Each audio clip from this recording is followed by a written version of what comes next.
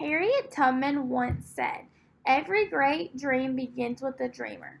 Always remember, you have within you the strength, patience, and the passion to reach for the stars to change the world.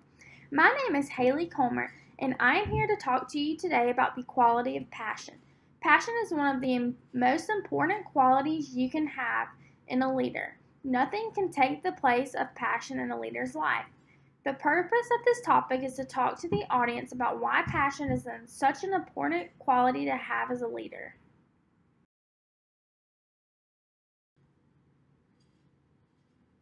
According to Maxwell, passion is described by four truths. Passion is the first step to achievement, it increases your willpower, it changes you, and lastly, it makes the impossible possible. In order to be successful, you must be passionate about what you want to accomplish. You can't give up after the first time something doesn't go as planned. As a leader, how are you going to lead something or someone on an item you don't even care about? If you follow your passion instead of doing what others want you to do, you will become not only more dedicated in what you do, but also more productive. It is often said that the leader with great passion and few skills always outperforms a leader with great skills and no passion. Walt Disney is a great example of a passionate leader. He spent most of his childhood drawing. However, before he came up with the drawing of Mickey Mouse in 1928, he had many unsuccessful animation companies decline his drawings. This shows how you can be successful while pursuing your dreams. He never gave up, he took those no's and he turned them into yeses. And now, almost 75 years later and long after his passing, we are still carrying on his legacy. Leaders must have the quality of passion in order to become an effective leader. If you are passionate about a specific topic or subject, it will help others who are around you to learn from you.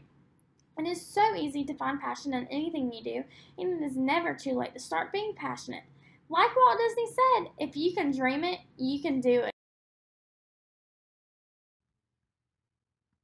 I try to implement this quality in my everyday life by not giving up when things may not go my way. Once I set my mind to what I want to achieve, I keep going until I get the results I wanted in the first place. When I was in 6th grade, I broke my left foot while at dance.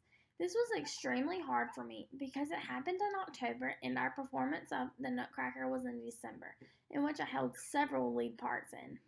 I had to give up all of my parts as well as skip the first competition of the year.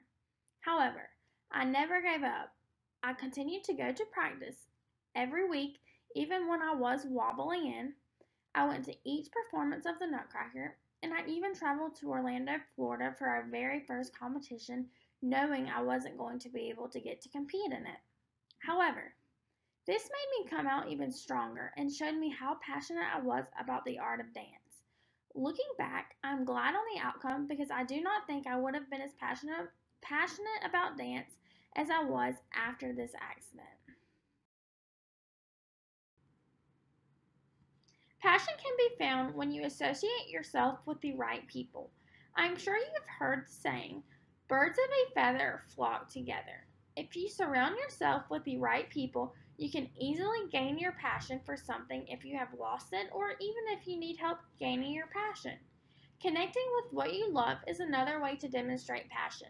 You can easily practice this by learning from your past mistakes or looking back on what you would spend hours doing before you got caught up doing other things. If you have lost your passion, it may be time to go back to a job, hobby, or whatever it may be that you would spend hours doing because you love so much.